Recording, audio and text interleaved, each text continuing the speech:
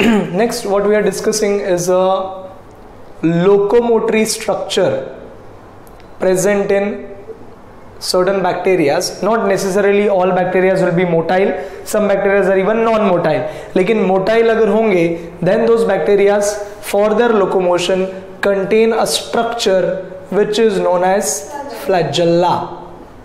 So right now what we are discussing is the structure of flagella. जब भी flagella का structure लोग discuss करते हैं तो flagella में mainly 3 components है.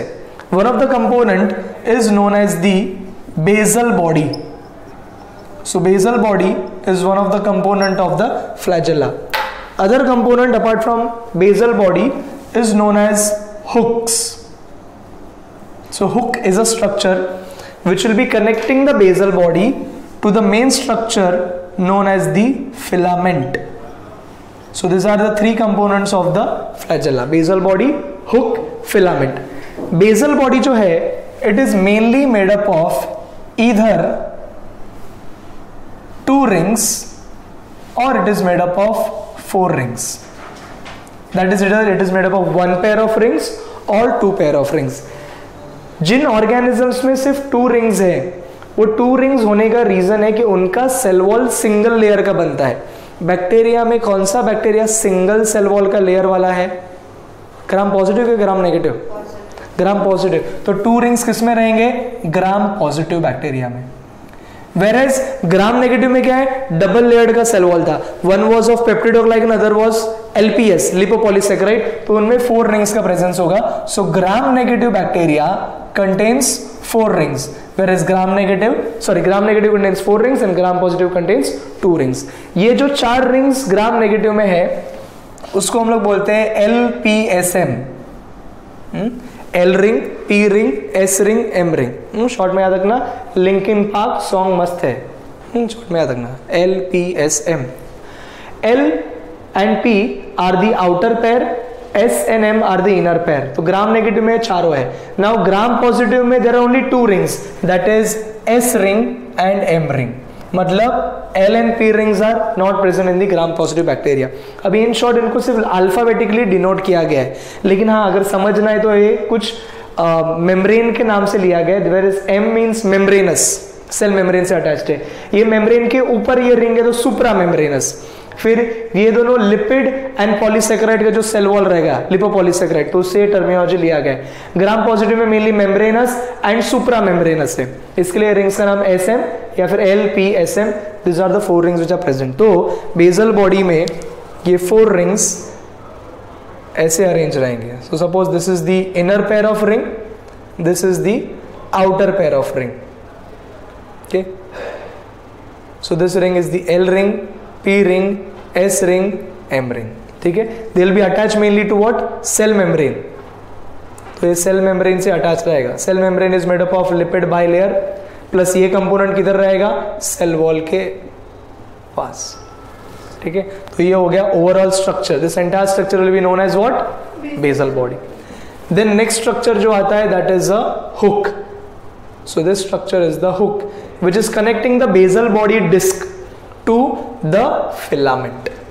So this structure is the filament. Okay, so these rings are also proteinaceous in nature. These are protein rings. Hook is the structure and this filament is also made up of a protein which is known as flagellin protein, and this flagellin protein is a contractile protein. And this contractile flagellin protein is made up of monomers in a combination of 4+4. तो 4+4 के combination में present रहता है. इतना precisely इसके लिए बोला गया है क्योंकि फ्लैजेल्ला जैसे प्रोकैरियोट में वैसा फ्लैजेल्ला यूकैरियोट्स में भी होता है. Even eukaryotes contain फ्लैजेल्ला. For example plant cell रहते क्लामाइडोमोनास, इट इज बाइफ्लैजेलेटेड. या फिर ह्यूमंस में sperm cell, the tell contains फ्लैजेल्ला. तो फ्लैजेल्ला is also present in eukaryotes. लेकिन फ्लैजेल्ला जो प्रोकैरियोटिक है it is totally different from eukaryotic फ्लैजेल्ला.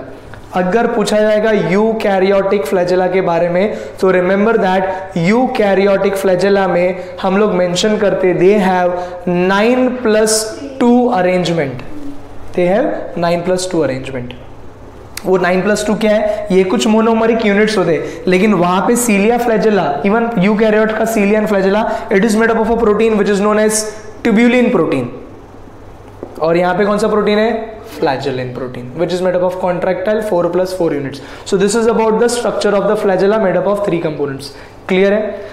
जैसे मैंने बताया सभी बैक्टीरियाज के पास फ्लैजेला हो ऐसा जरूरी नहीं है।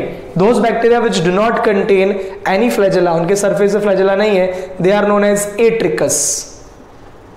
ट्रिको का मतलब क्या होता है, हेयर, तो this is an hair like extension, तो अगर नहीं है एट्रिकस। ऐसा भी हो सकता है कि बैक्टीरिया के सर पे एक बाल है ना, एक बाल है तो खुश है, इसको हम लोग बोलेंगे मोनोट्रिकस। Mono meaning single flagella. अगर बैक्टीरिया के पास इधर भी बाल है और इधर दाढ़ी भी है, इसको हम लोग बोलते हैं एम्फीट्रिकस। एम्फी मतलब बोथ साइड्स, एम्फी मतलब both sides contain single flagella. अगर सर पे बहुत सारे बाल हैं तो उसको हम लोग बोलते हैं सेफेलोट्रिकस। सेफेलो का मतलब क्या होता है, ब्रेन होता है सच, है ना। तो on one side there is bunch of flagella. अगर बंच ऑफ फ्लैजेला दोनों साइड्स पे है तो उसको हम लोग बोलते हैं लोफोट्रिकस। एंड इन केस पूरा सरफेस पे फ्लैजेला ही फ्लैजेला है, then we call it as पेरीट्रिकस। पेरीट्रिकस organism याद रखना ई कोलाई, क्योंकि ई कोलाई बार बार आता है जेनेटिक्स में भी, एंड दूसरा है साल्मोनेला टाइफी। सो ये फ्लैजेला के प्रेजेंस या एब्सेंस के ऊपर है। एट्रिकस no flagella, मोनोट्रिकस single flagella on one side, एम्फीट्रिकस both sides, सेफेलोट्रिकस bunch of flagella on one side, लोफोट्रिकस both sides bunch of flagella, पेरीट्रिकस through out the periphery, through out the membrane. तो note down कर लो flagella का structure.